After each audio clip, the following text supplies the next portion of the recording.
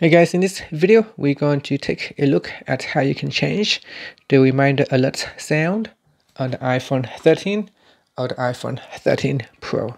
First, let's go back to your home screen by swiping up at the bottom of the screen. And on the home screen, tap on Settings. In Settings, you want to go down and tap on Sounds and Haptics. Next, go down and tap on Reminders Alerts. In here, you can choose a sound from the Alert Tones section, or you can choose a longer sound from the Ringtones section. Now, if there isn't a tone that you would like to use, you can also go to the tone store and download any new tones that you want. And that's it. Finally, you can swipe up to go back to your home screen.